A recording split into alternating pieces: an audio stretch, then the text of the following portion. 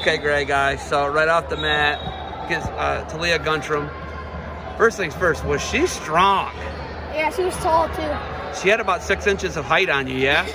Yeah. How did you manage the length and she had a lot of leverage on you and the strength, right? Yeah. I kind of tried to stay out of scrambles a lot.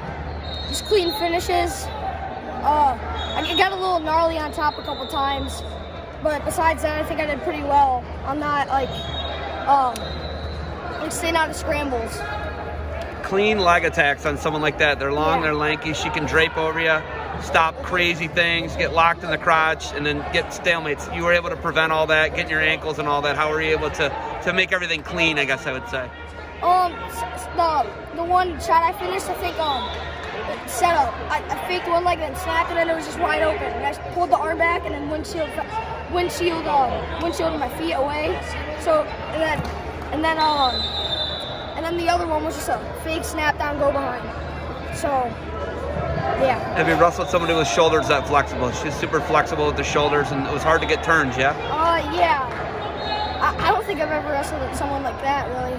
That flexible and crazy, super unorthodox. Great learning experience today, you think? Yeah. All right. When they're low pressure like this, and you guys just get to come and you get to hang out with your dad, and you guys get to do wrestling and watch wrestling, is it fun? Yes, very. All right, and you guys get to be home by 5 o'clock tonight. Yeah. Watch the Browns win in the playoff games, right? Yeah. All right, great. You got anything else for me? Nope. All right. Congratulations on the title today.